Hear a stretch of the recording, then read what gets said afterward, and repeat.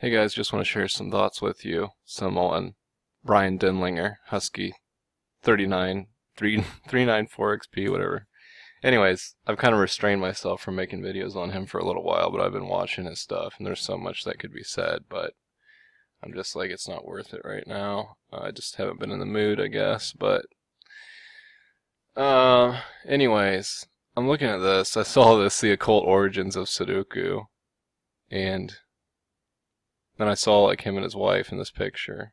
And I was thinking, I thought like before I even clicked on it, I was thinking like his wife probably like played Sudoku or something and like he didn't like it.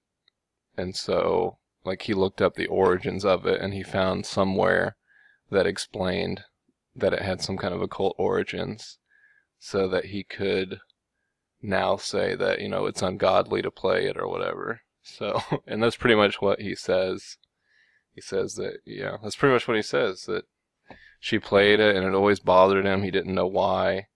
And so he did some research and he found out it has occult origins and is related to Jesuits or the Catholics or whatever. I don't know.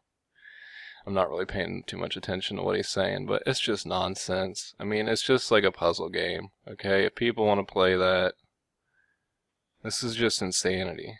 People are just taking things way too out of, but I want to say though, what about like these patterns on their clothes and stuff, like this plaid or this flannel or whatever, like you could probably find occult origins of that. Where did that stuff start from? They use computers and electronics apparently. Does he have like a Mac or does he have Windows? These companies are wicked if you trace the things that they do, but he'll use them.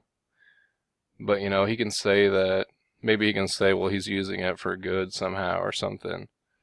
But then people could say the same thing for other things, oh, I don't know.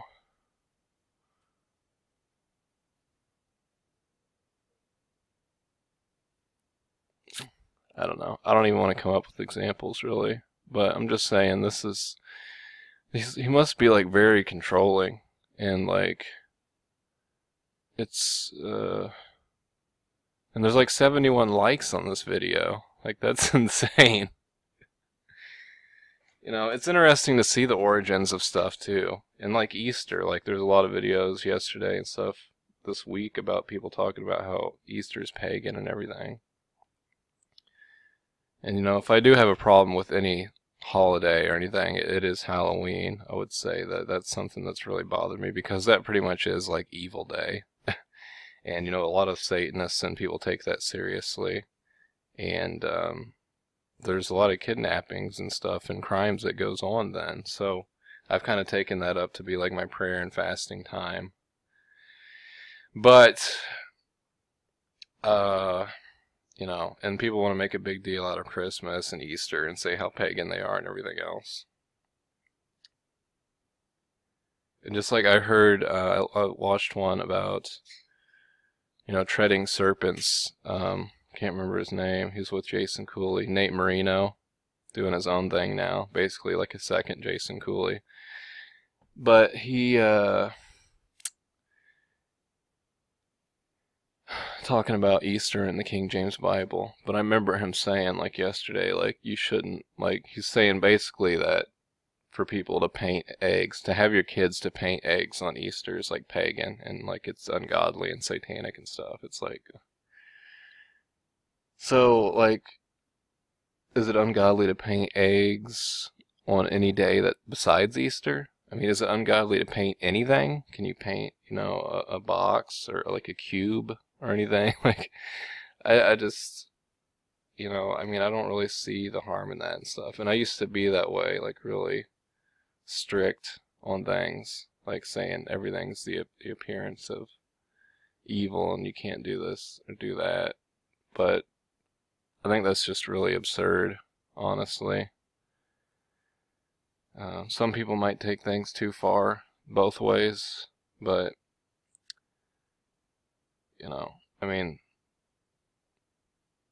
Sudoku is just like a puzzle game or whatever. And people will be like, no, no, it is like satanic, like you just don't see it or whatever. And plus, like I've always said, like, people say this is evil and that's evil and everything, and they try to expose stuff. And I've done that. And it's interesting, and maybe there's a need for that sometimes, but generally, I mean, it's a fallen world, okay? Like, trying to trace things back to their roots and, like, coming to paganism or coming to Jesuits or whatever, no, it all goes back to Adam and Eve and the fall. That's where everything traces back to. Okay, sin.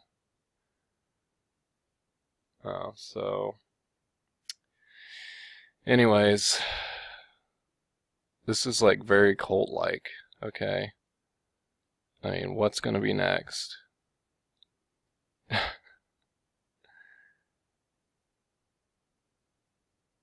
Then, he says that interracial marriage is ungodly and everything else. It's like very, very strict in his eyes, what he thinks is right. And if people think that, or if people are convicted about certain things, that's one thing. And if you as an individual want to refrain from doing something because you think it's fine or wrong, whatever, that's fine. But I think this is just taking it too far.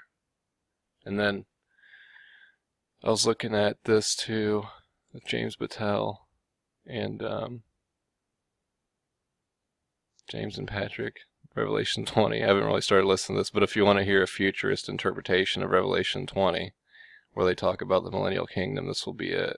I mean, I'm probably going to listen to this later. This is what I do, like all the time. I'll sit and listen to all these people, see what they're up to.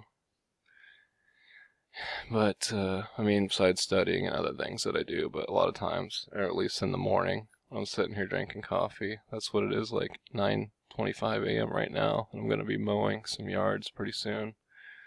But I'm just checking this stuff out.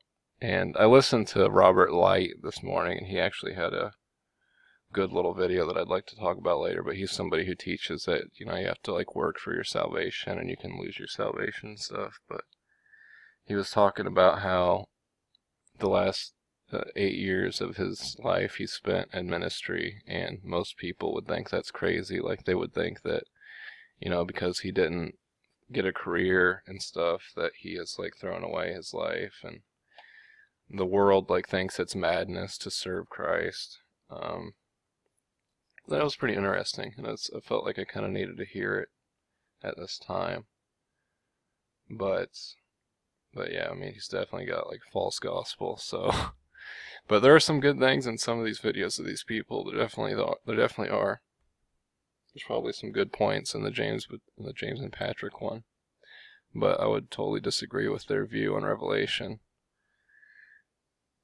But yeah, this is just crazy. Just to the extremes that Brian Denlinger goes. And others, lots of others.